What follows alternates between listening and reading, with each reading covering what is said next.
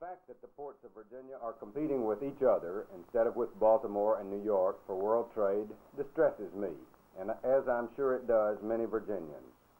I have proposed that the state assume operation of all ports, a relatively simple and, I might add, economical procedure. My opponent said it couldn't be done, but his running mate said it was a great idea.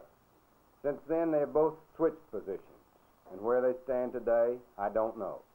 But this I do know: their party has had almost 100 years of control of Virginia in which to realize the potential of the greatest natural harbor in the world, and they have failed. And at this very moment, their gubernatorial ticket is as divided as these ports are on what to do about it.